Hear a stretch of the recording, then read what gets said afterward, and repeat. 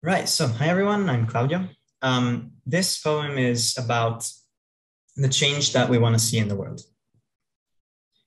I wanted to share what I learned from this year, something that's actually quite severe, because at this rate, I fear that I won't be able to hear my world disappear, because I think the apocalypse might be near.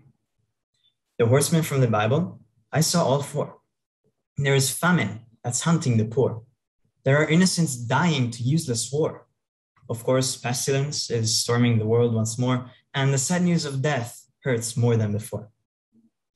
This apocalypse, though, I thought was quite epic. Hate, climate change, a global pandemic, and the world's response was just futile polemic. And I think the moral is very poetic, because this lack of reaction made these issues systemic. I saw this with my very eyes.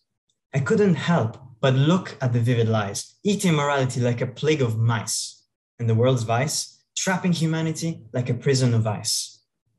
And now we are paying the price. Our future is shaking.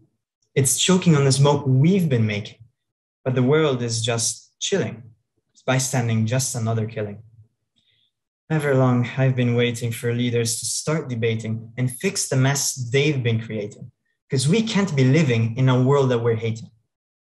And if no one starts changing it now, then I swear, I vow, because this I will not allow. A wise man once said, be the change you want to see in the world. Well, what are we waiting for? That's it. Thank you.